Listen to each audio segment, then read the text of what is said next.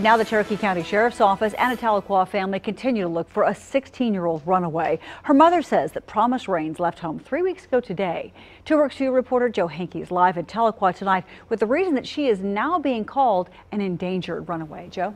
Well, Karen, today I talked with Promise Rain's mother, and she tells me her daughter suffers from a heart condition and also seizures. And without her medicine on her, the Creek County Sheriff's Office behind me is now treating her as an endangered runaway. Now, Rains lives with her mother and brother just southeast of Peggs off a dirt road here in Tahlequah. Her mother says she realized 3 weeks ago this morning her daughter had run away.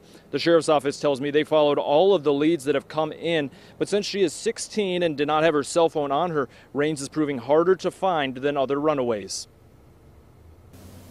I'm not quite sure what's happened. I've spoke with several of her friends in Tahlequah that she's grown up with, and nobody's heard anything from her. It's kind of like she just vanished.